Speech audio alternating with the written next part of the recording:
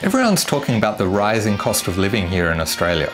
Many Australians are struggling to keep up with cost of living. How can we afford this? And now inflation is the highest it's been in 2 decades. So today I'm going to share 12.5 ways that you can save money here in Brisbane. Some of the tips in this video will be useful pretty much anywhere in Australia. Some of them are more specifically related to Brisbane. And they'll save you money on groceries, fuel, public transport, dental, household appliances, kids' toys, camping and sporting equipment.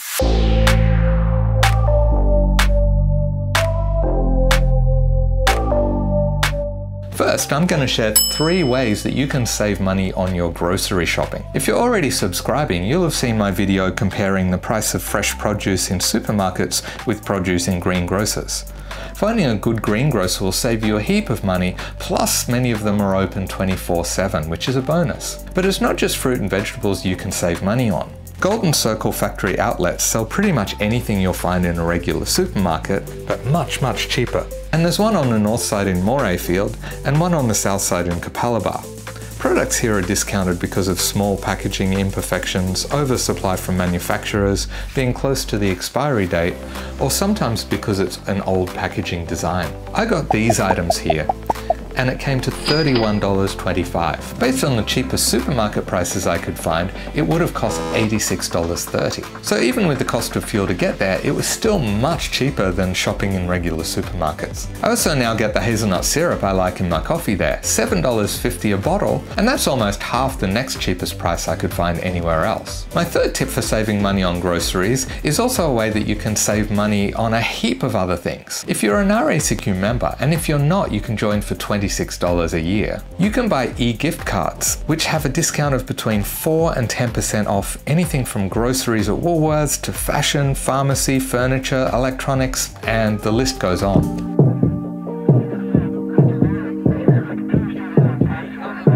And that brings me to fuel, because RACQ members also get 4 cents off every litre of fuel they buy at a Puma or other participating service stations. And while we're on fuel discounts, you can actually save quite a bit if you spread out your grocery shopping across different outlets. Let me explain. If you shop at Coles and then take your receipt to a Shell Coles Express petrol station, you can get 4 cents off each litre of fuel you buy. But if you spend $20 or more in the service station's shop, then you can get a further 14 cents off per litre. That's a total of 18 cents off each litre of petrol that you buy there. Likewise, if you spend $30 or more at Woolworths and then spend $5 or more in the service station store at Ampol, then you get 4 cents off plus another 4 cents off for each litre of petrol that you buy.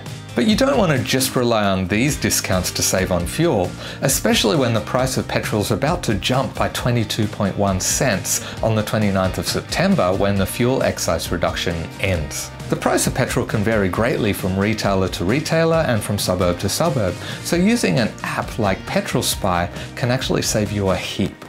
Just this week, I filled up for $1.53.9 when other places nearby were selling it for as much as $1.86.9. No grocery discounts will save you 33 cents per litre, so you really should be using an app like Petrol Spy.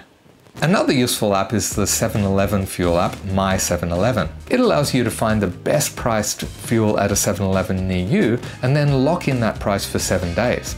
This can be really useful when you know that the fuel price is about to jump, but maybe you've still got a full tank of fuel.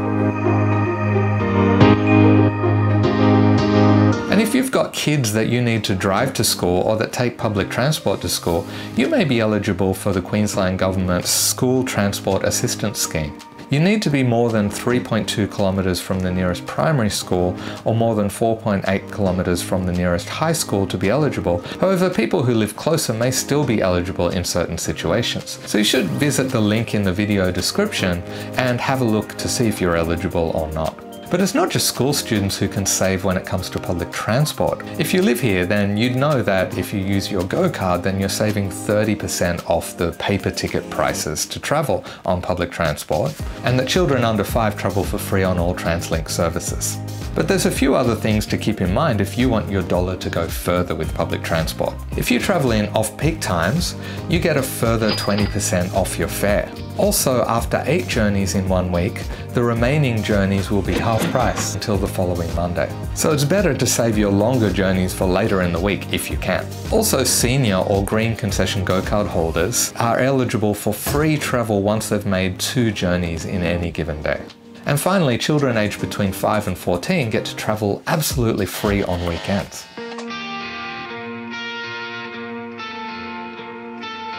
Dental care is expensive, but if you have a child and receive a government benefit such as Family Tax Benefit Part A or a number of Centrelink payments, you may be eligible for up to $1,026 in dental benefits over a period of 2 years. Again, details are in a link in the video description. The 9th way you can save money in Brisbane is one that can help you but also can help others. Brisbane's op shops have surprisingly good clothes, toys, books, furniture, all kinds of things, and the money raised from sales go to charities like Lifeline, Save the Children and RSPCA.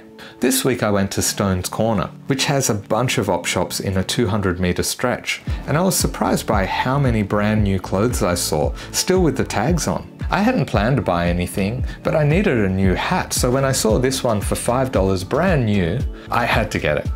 I looked it up and saw it on sale for $10 at Maya, reduced from $24.95. So ultimately, I got 75% off the price.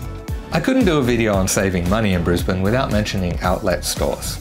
Most people know DFO, direct factory outlets, which is a particularly good one for finding bargains on clothing, but with over 140 stores you can also save on things like luggage, homewares and jewellery. There's 2 DFOs in Brisbane, but I'd only really recommend the one at Skygate near Brisbane Airport. But if it's appliances and white goods that you're after, check out Brisbane White Goods Factory Outlet at Archerfield, Enoggera, Tingalpa or Slacks Creek, or Queensland Appliances at Bowen Hills. If you've got kids, you can save a heap of money by borrowing toys from a toy library instead of buying them.